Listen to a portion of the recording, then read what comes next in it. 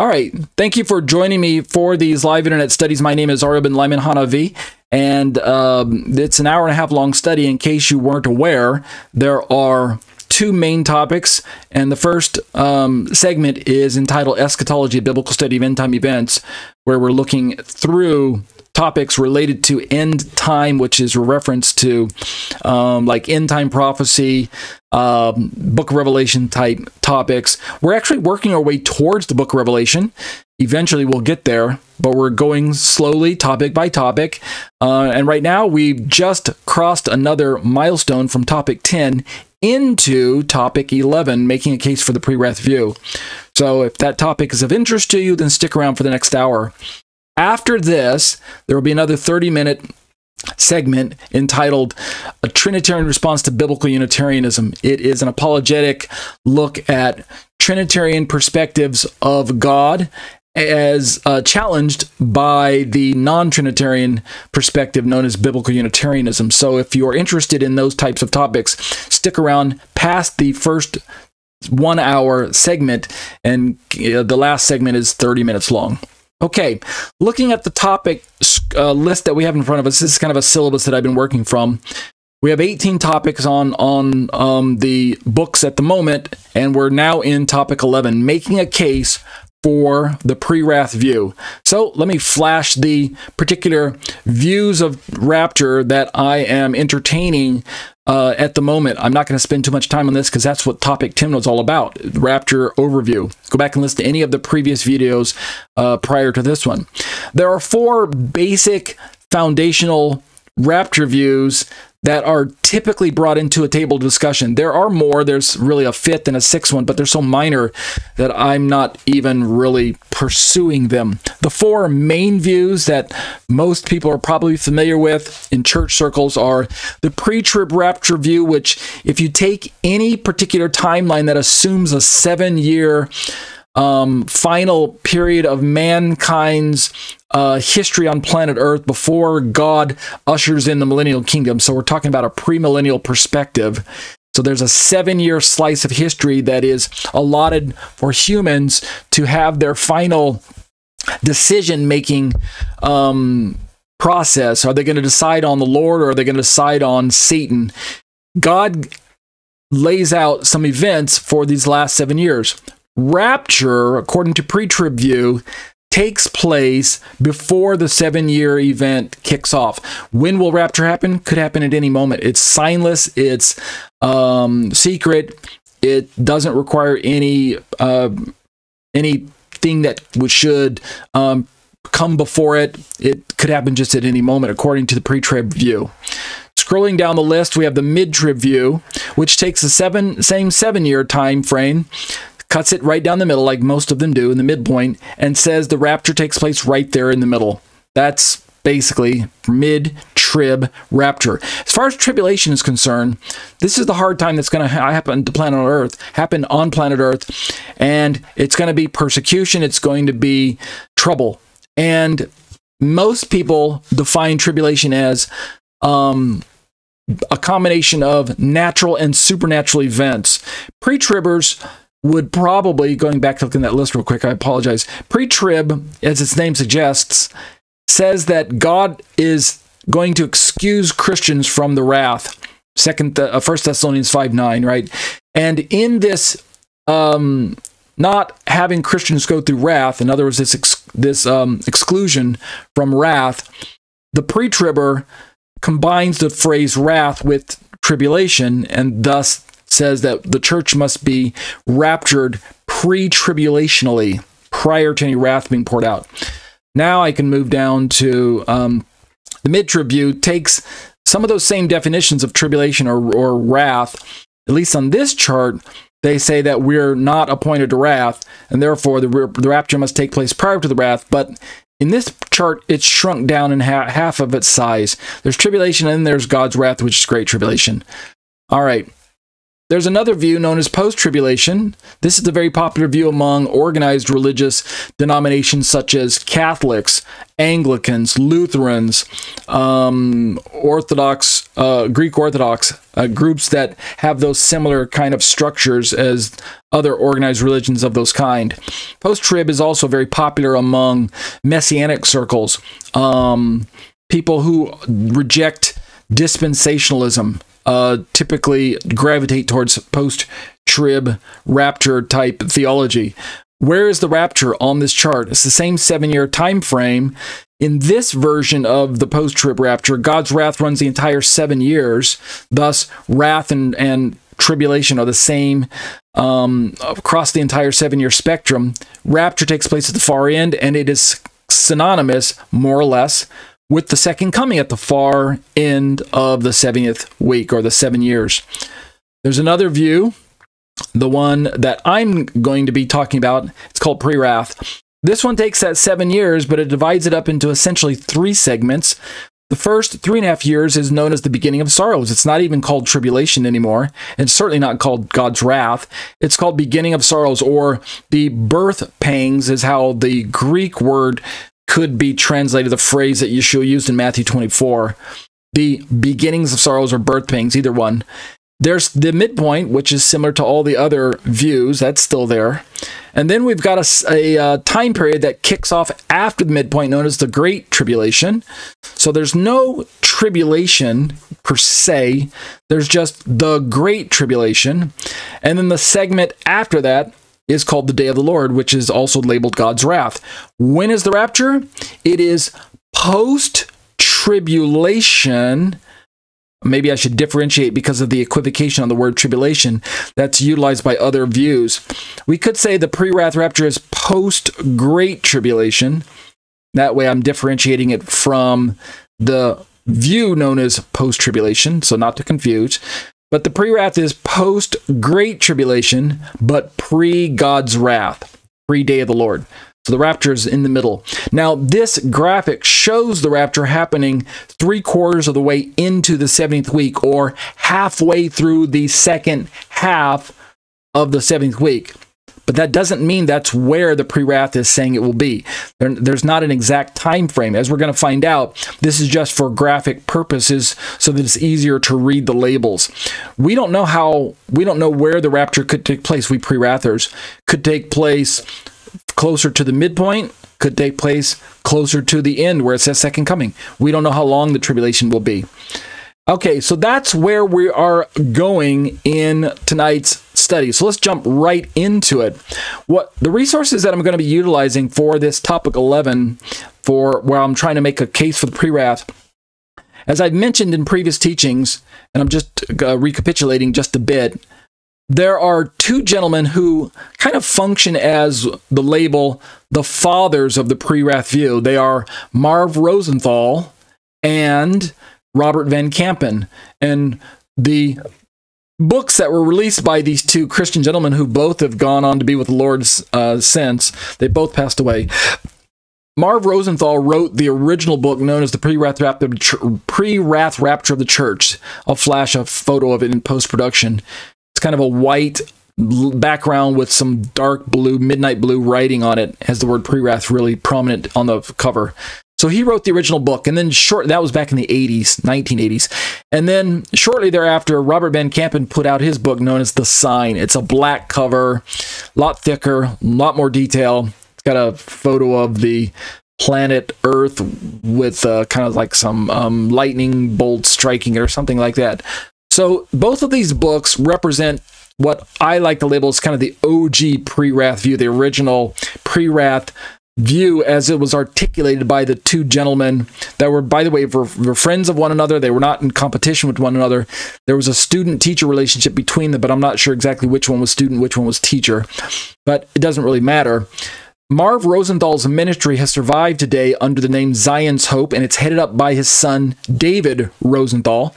There is a link to this ministry in the description of the videos below, so in case you want to follow it, I highly recommend it if you are curious about the pre-wrath view, and you want to get it from one of the original pre-wrath perspectives. meaning from the perspective of someone who coined the term.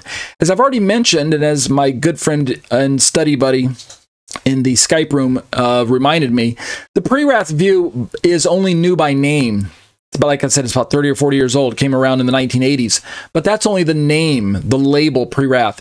The Prewrath view is founded upon the original, what we call historic premillennial perspective, which has been shown historically to be the position held to by the early church fathers. Historic premillennialism. So we're talking about a perspective that in many ways is contrasted against the dispensational premillennial view. And details of the historic premillennialism include two sort of pillars to this perspective. And those pillars are that the church will face Antichrist in the tribulation, 1. And 2, that Christ will establish his kingdom on earth prior to the 1,000-year millennium being set up. So he's going to return prior to the millennium and establish his kingdom. He's going to return and set up his people, set up his kingdom. So we have a rapture that takes place premillennial, and we have the church facing off against the Antichrist, meaning it is in contrast to the pre-trib view. Remember, pre-tribbers do not believe that the church will face Antichrist. They believe that we will be gone prior to any of that happening. So by way of resources, I'm going to probably be referencing Zion's Hope, Rosenthal's ministry, and I will probably utilize some of the information from the Sign as well, the book that I have on my bookshelf here and now sitting on my desk here. But beyond that, we have other teachers who have since been raised up after Rosenthal and Van Kampen passed away to carry on the Prewrath teaching in its original form. And those are the teachers that I try to hold to. The one that you're looking at right now on your screen is ALAN KURSCHNER. KURSCHNER, ALANKURSCHNER.com is his website. This is also linked in my description below. And he is also a very well-spoken teacher.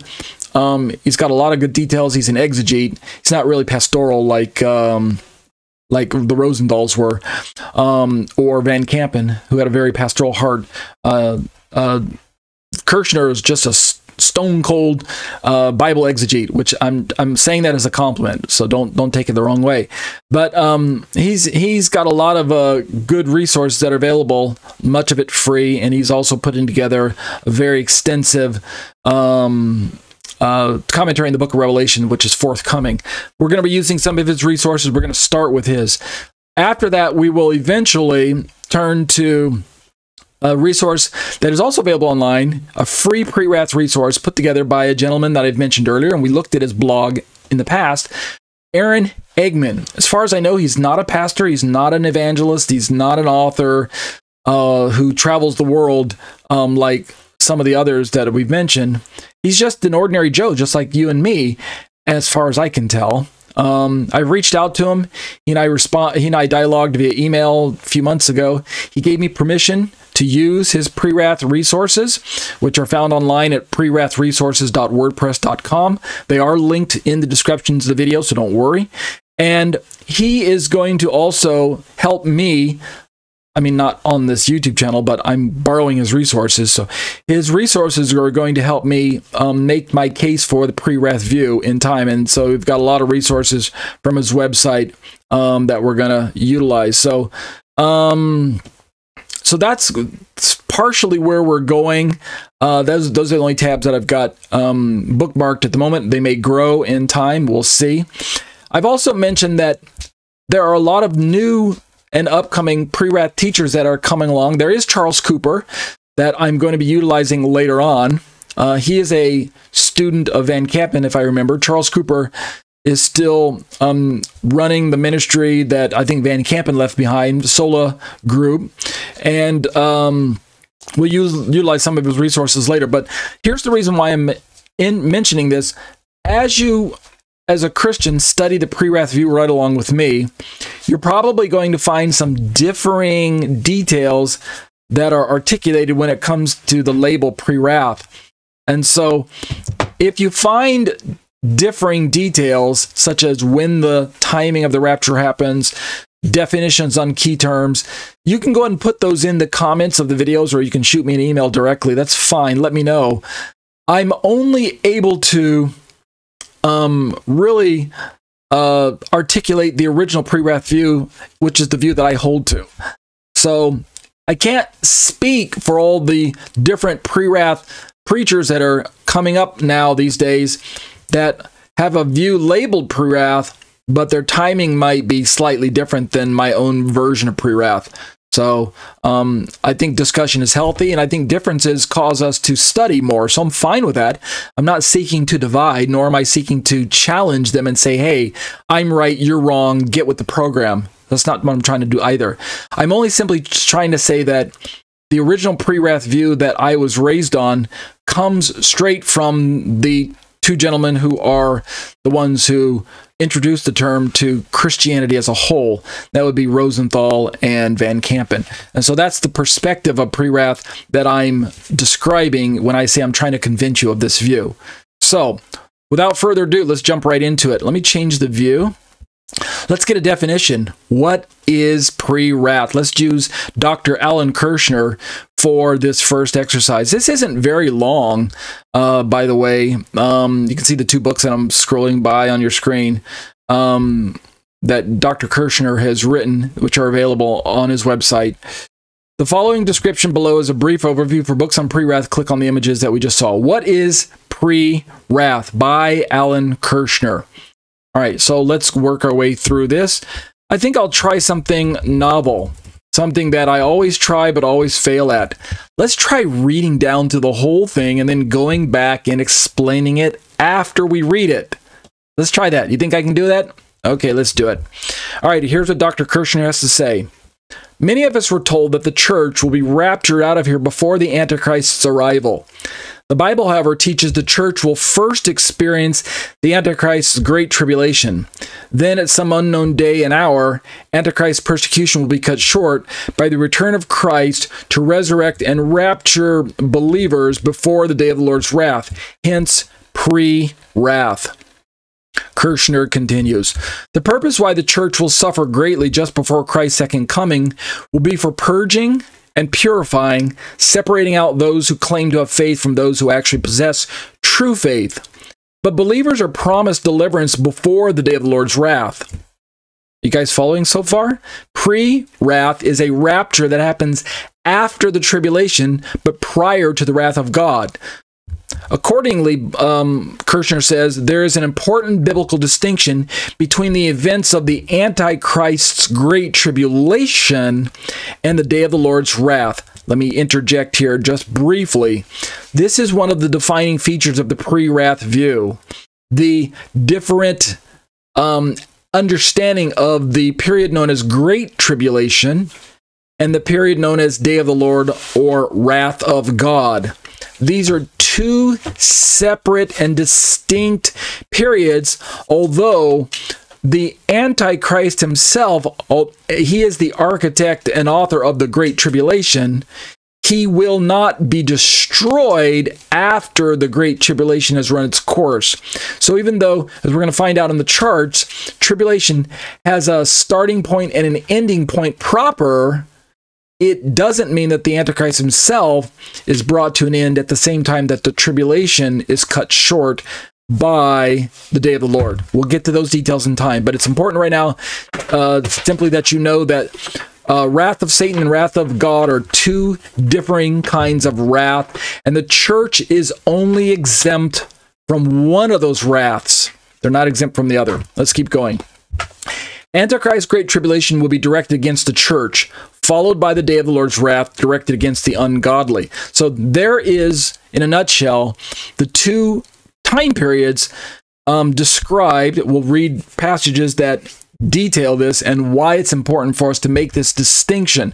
And this is important because of the way that these two time periods, tribulation and wrath, have historically been conflated with one another. For instance, let me go back to this chart and show you the pre-trib perspective. When we look at the pre-trib chart, we notice that the entire 7 years is labeled God's wrath according to this model. But it's also labeled the tribulation and great tribulation, which means there's equivocation on the phrase wrath and tribulation. Those two phrases are conflated. They are equivocated against one another. There's some ambiguity as to what wrath is and what is tribulation. There's no differentiation between, is it Satan's wrath, Antichrist's wrath, God's wrath? They're all mixed in together in this giant 7-year chart. And the only thing we can be agreed upon using this model is that Christians are exempt from the bad stuff. However, by comparison, when we get down into the pre-wrath model that we're going to be working with during this topic number 11, we see that it becomes very, very important using Scripture to differentiate the Great Tribulation, which is also referred to by the biblical term, not just Great Tribulation, but the wrath of Satan. The Great Tribulation is spoken of by Jesus himself in Matthew 24. He uses that phrase, Great Tribulation, something to the effect of thlipsis megale or something like that. Tribulation is the Greek word thlipsis, the root word, and mega or megale is the Greek word that is translated into English as great. Jesus coins this term. He uses this phrase about 2 or 3 times in the Bible. He uses it in the book of Revelation as well. And this great tribulation is spoken of in the book of Revelation as well, under the label in Revelation chapter 12 of the wrath of Satan, the wrath of the dragon who comes down. He has this great wrath. It even uses I think one of the same Greek words, great, but then it uses a different Greek word for anger, or orge in the Greek. So it's something like orge megale, great wrath. But this time period is distinguished from God's wrath, otherwise known as the day of the Lord from the Old Testament. So that's part of the distinction that's being drawn out by Kurschner here. So let's keep reading. Kurschner continues, now regarding the arrival of our Lord Jesus Christ and our being gathered to be with him, this is a quote from the Bible, obviously. This is Paul. We ask you, brothers and sisters, not to be easily shaken from your composure or disturbed by any kind of spirit or message or letter allegedly from us, to the effect that the day of the Lord is already here.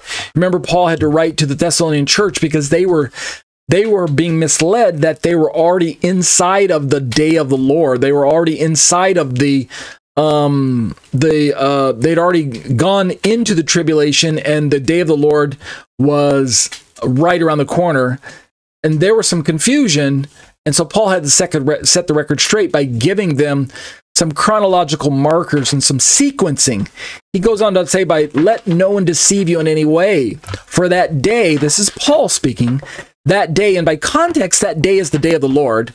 That day will not arrive until the rebellion comes and the man of lawlessness, that is Antichrist, is revealed, the son of destruction. That's 2 Thessalonians 2, 1-3.